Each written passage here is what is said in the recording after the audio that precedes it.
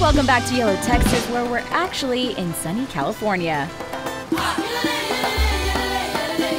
Today we're headed to Costa Mesa, known as a shopping destination and for great eats. Our first stop, Old Vine Cafe, voted one of the best brunch spots in Orange County. We have items that you just won't find them anywhere else. We go from beef tongue omelette to a gaucho omelette to rabbit mole. We're one of the only places where you can go and have breakfast 2:30 p.m. We have a pretty extensive, very unique wine list as well. So this is the caramel apple French toast, and I can't even put to words how delicious this is. Fluffy, moist. All I have to say is Cali's breakfast game, super strong. And it was off to start our day. If you're looking for a different SoCal style shopping, well, Costa Mesa offers a few alternative locations that are a bit trendier than your traditional mall. So this is L.A.B. It stands for Little American Business, and what once was a night vision goggle factory is now what they call an anti-mall that features boutiques, live music, art, and a lot of great eats, and I can't wait to get shopping.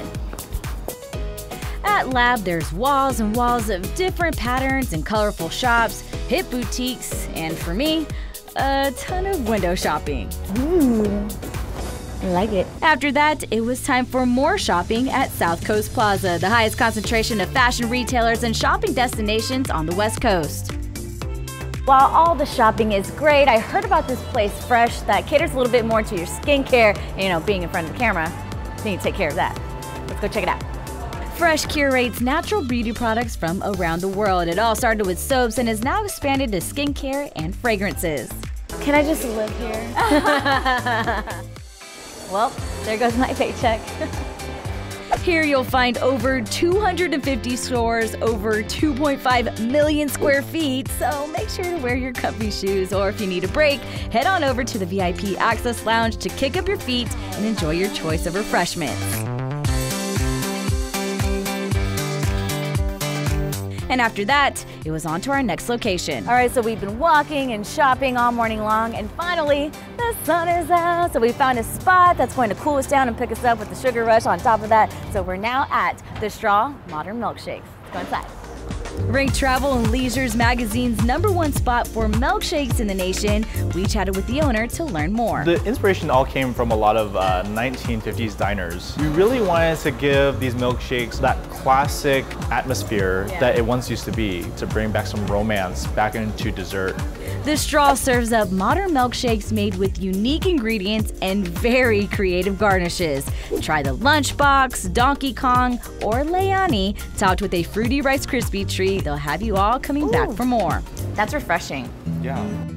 So the OC Mix is home to showrooms and boutiques and artisan food shops and creative studios and the OC's largest farmers market. So it has a little bit of it all, and it's all top notch. So let's check it out. So here at YOLO, we actually feature all California olive oil. So that is our main feature. And what's unique about us is we actually bottle all the olive oil right here in the store. And then when our local customers run out, they can bring their bottles back and we refill those bottles for a discounted price. Enjoy complimentary olive oil tasting and balsamic with your glass of wine or wine flight or even a craft beer. So that's probably the most shopping I've done in one day, and if I had an extra suitcase to take home, I'd probably stay a lot longer, but we are on a tight schedule, so gotta keep on moving. Next up, Crack Shack, an entire restaurant concept dedicated to celebrity chef Richard Blais, who takes on the chicken and the egg and is best known for its fried chicken. All right, I think I know what I want. I'm gonna dig in. In addition to its mouth-watering menu, there's also a patio. Oh my God. Everything they do here is just so delicious. That makes it easy to soak in the sun and the drinks and fun twists and art. And for our next adventure, Gunwhale Brewery, which has an interesting story to the name. We just were intrigued by the old cowboy slang, you're loaded to the gunwales. It means you basically tip back a few too many. Want to know the Gunwhale approach?